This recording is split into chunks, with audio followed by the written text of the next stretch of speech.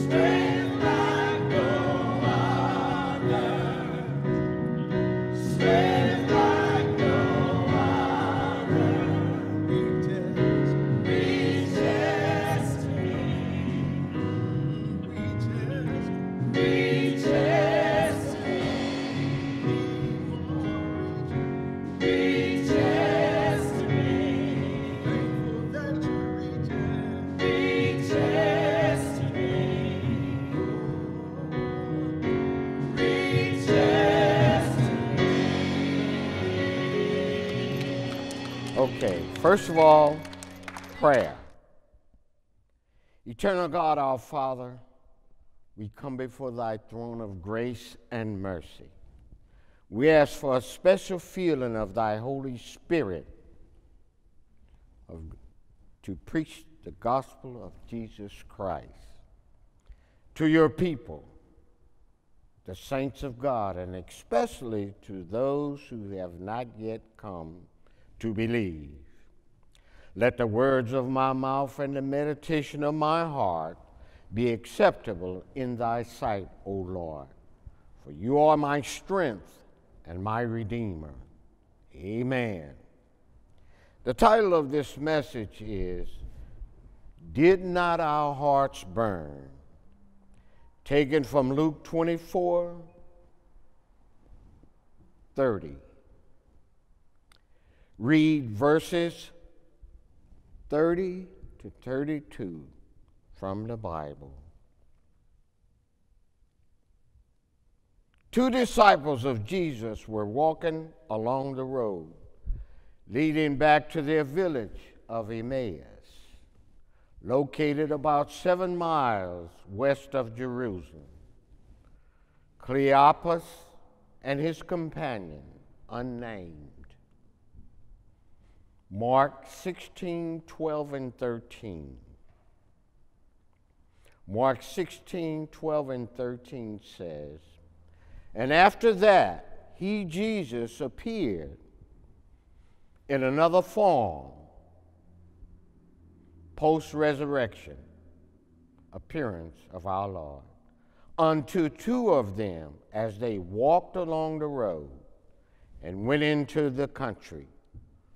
Verse 13, and they went and told the residue, which is the citizens, neither believed they them. The two disciples were unable to recognize this stranger who had come alongside. These questions, for their eyes were restricted from knowing him. Jesus asked, what manner of communication that causes you such sadness? Why are you so sad? And Cleopas said, you must be a stranger in town, who have come along beside them. Jesus asked, what manner of conversation that causes you such sadness? Why are you so sad? And Cleopas' answer said, you must be a stranger in town, to have not known the things that have come to pass this day. Our Lord asked, what things? Concerning this Jesus of Nazareth, who was a mighty prophet in deed and in word, and how the chief priests and rulers condemned him to death and crucified him. We trusted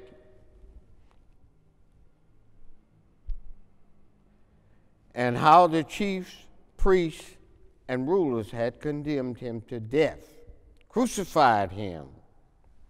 We trusted that he would be the one who would redeem Israel and take down the Roman rule over Palestine. The two mentioned that certain women of their company had gone to the sepulchre earlier in the third day at sunrise and found not his body, but went hurriedly to inform the other disciples about the risen Christ. The classroom dialogue at the roadside between Jesus and two of his disciples begins like this. Jesus says, O foolish men and slow of heart, to believe all that the prophets have spoken. Ought not Christ had to suffer these things and to enter into his glory? Cleopas and his companion experienced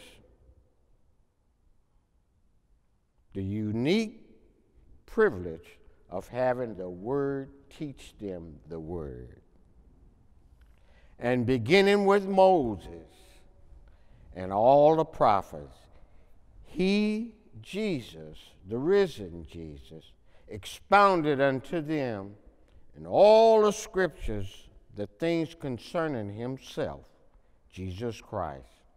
The risen Lord explained the scriptures to them. In doing so, the Lord Jesus gave them the key to understanding of the scriptures, that he himself is subject of the entire book, and in him the book finds its unity. 1 Corinthians 16:9 states, he, Jesus, opened the door as an opportunity to spread the gospel to the world. From the church, from the effectual going forth of his gospel, we as born-again saints of God must seize the opportunity to witness the gospel from the door of our new heart to all people, holding nothing back, the whole word of God. Brothers and sisters, we must go forward through these doors of opportunity to witness for him. And Jesus went with them to their home in the village. They constrained him, in parentheses. Here, constrain means to force someone or something, to urge, to coerce. And he says, the day is far spent. It's nearing sundown. It's time to have the evening meal, which means set at meat. Spiritually, place yourselves at this small table. The oven-baked bread is blessed by Jesus, and he broke portions and gave it to them. In parentheses, it's a picture, a type of the Last Supper to come. Verse 5, and their eyes were open, recognized the stranger they had invited to dine with them in their home. While the bread was passed, the disciples saw the nail prints where he had been nailed to the cross, and they knew him as the resurrected Christ in their midst, flesh and blood. Hallelujah. Christ has come back from the dead. Their physical eyes were open, of course, but when they saw the blood-stained wounds, their spiritual eyes were open. And they knew that this was the resurrected Christ, whom they had just seen 3 days ago, hanging on the cross at Golgotha's hill.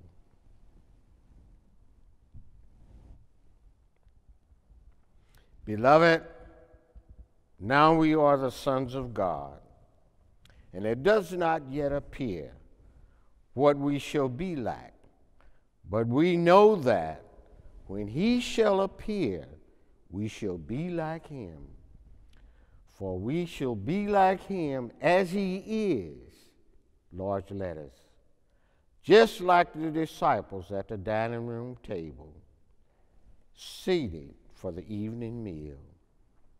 One of the Gospels commented, did not our hearts burn? And another said, the hearts of the disciples was full of light.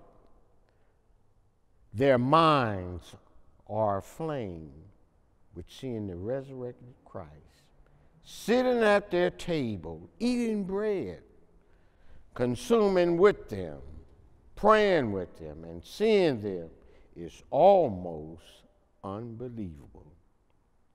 Seeing the nail prints in his hands as the bread is passed around. Since they trusted the two disciples in all that he might teach them from the scriptures, are greatly enjoyed to have been with the risen Messiah. The Holy Spirit has to say something concerning this teaching of the scriptures to his disciples is this. Luke 3:1. Their eyes were open to see the human Christ was sitting at their table. Revelation 3:8. Their hearts were open to receive the word of the Lord. Their ears were open to the sound of the voice of him whose voice can be a whisper to calm an angry sea. Peace be still. Hallelujah. Their ears were open as he talked with them concerning the scriptures. Luke 24:32. Luke 24:45. Their understanding as he spoke about the Old Testament and the New Testament, and to know the scriptures and how they must be fulfilled according to the law of Moses and the prophets. Lastly, our summary. When did your hearts burn for Christ? Was it the day he found you? Was it at a time when you were in crisis? Was your heart burning aflame when the nails were there in his hands for you? For we see him as he is, our Lord, our Savior, the one who shed his precious blood for you, and me. For he would not come down that Friday over 2,000 years ago. Instant salvation was given to the thief on the right, not the left, with the words when he says, "Today thou shalt be with me in paradise." Jesus dies, gives up his spirit to the Father. 3 days, 3 nights in the heart of the earth. Early, real early, Sunday morning, he rose. He's alive with all power in his hands. Our Christ has risen from the dead. Hallelujah, resurrection. He's alive with all power in heaven and in the earth in his hands. And he makes a statement. O death, where's thy sting? O grave, where's thy victim? With his resurrection, these were answered once and for all time. Thank God he rose for our justification, our salvation, and our eternal life. Fini. Thank you for listening. It's time to worship through giving. Give online at pgmbcstl.org or mail in your tithes and offering at the address below. Hopefully the word was relevant and relatable. If you'd like to connect to Christ through our church, shoot us an email at ghpruitt@gmail.com. We are always excited to reaffirm our relationship with you. Follow us on Facebook and Instagram.